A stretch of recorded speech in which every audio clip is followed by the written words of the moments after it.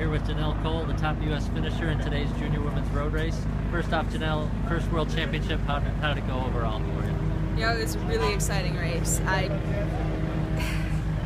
You replay that finish 10 times, you'll get 10 different results, but I think I performed to the best of my ability, and I ended up exactly where I didn't want to be in the last 500 1K, and just kind of ran with what I had. But it was an incredible race. I had such a great time, such different racing than we have in the U.S. It was awesome.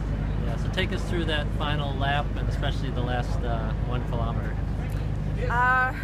Going into the last lap, I was feeling pretty good. The field was incredibly strong, so I knew it was going to come down to a pretty big group of girls, but I just tried to stay up in the front and ended up being a noob and dropping my bottle on the last lap, so that was fun.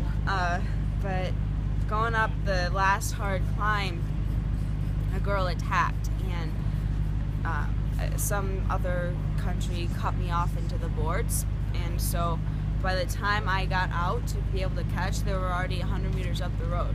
So that really burned me up quite a bit. Tried to get down the hill as fast as I could to catch up, and I did, and went right to the front, exactly where I didn't want to be. But I think I ran with what I had as best I could. Okay. Is there anything that you learned from this race that you can take forward in the next World Championships if you make it there?